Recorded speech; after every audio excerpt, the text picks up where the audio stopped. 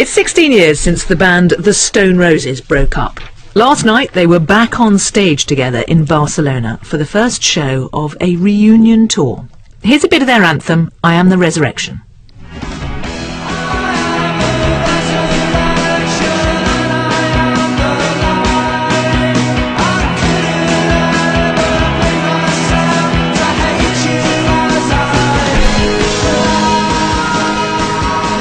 Well, in the audience in Barcelona last night, among the audience there was Liam Gallagher of Oasis. He spoke to our entertainment reporter Colin Patterson.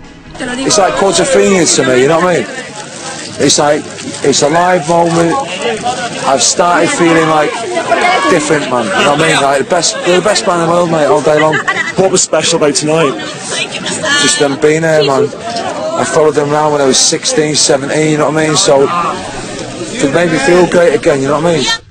Well, someone else there was the music journalist Ben Cardew, and he joins us from Barcelona now. Good morning.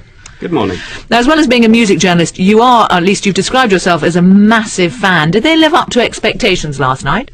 They did. I thought they were brilliant. I mean, they took a little bit of time to get going, maybe. The sound at the start was a little bit off.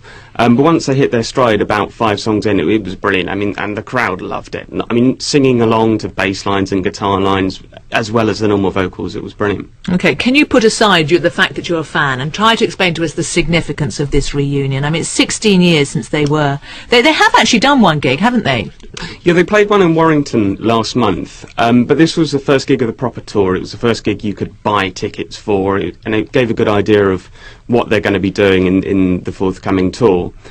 And for that reason it was so significant, because, you know, to get into a Warrington gig you had to be there, you had to queue up. It's very hard to get into. This I thought was a bit of a wider experience. And from their point of view, obviously successful. I think so. I mean, they really seem to be enjoying it. I mean, they've got a very long and interesting history with band members falling out, and so when they got back together, I think people were wondering how it would all hang in, but they seemed very happy. They ended up with a big group hug last night, which was nice to see, and you know, they're playing with smiles on their faces.